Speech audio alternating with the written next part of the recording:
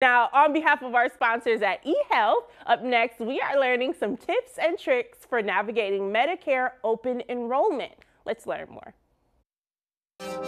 Did you know that in the next Medicare open enrollment, there will be over 4,000 Medicare Advantage plans to choose from?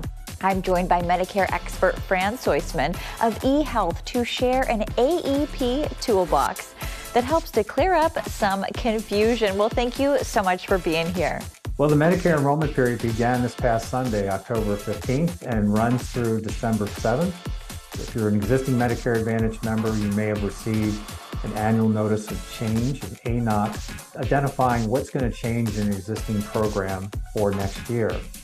It's also an opportunity for those that are in original Medicare, Parts A and B and D, to determine if those needs are still being met, or perhaps it's time to consider a Medicare Advantage plan, which is known as Medicare Part C.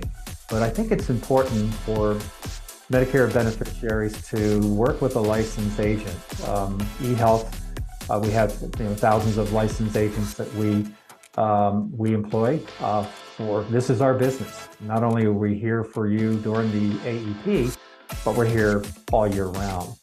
You can call our toll-free eHealth telephone number at 866-395-2104, or you can go to our website, ehealth.com, ehealth.com.